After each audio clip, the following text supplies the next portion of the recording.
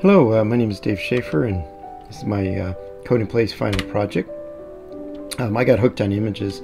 One of the reasons I wanted to learn some Python was the imaging capabilities. And so this was started as an extension with, what we had with during the class.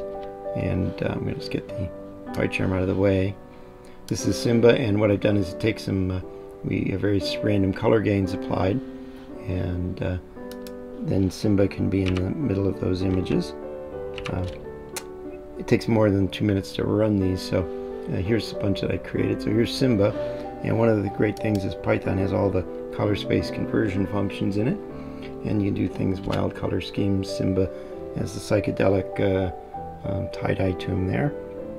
One of the reasons I really wanted to play around with this in Python is that I love astronomy, and so I got a couple images here from that. And this has got a really interesting sort of look to it with a sort of metallic color wash across it.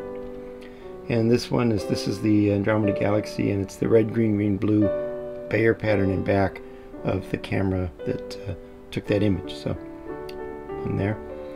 And it's not normal times. We had a group that were going to be in Chicago to listen to and work through kind of all four operas of Der Ring des Nibelungen.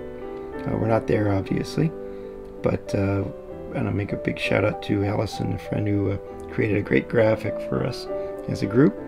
And so for the final project, to just leave you guys with the image of that inset, very small, under an American flag for Memorial Day today.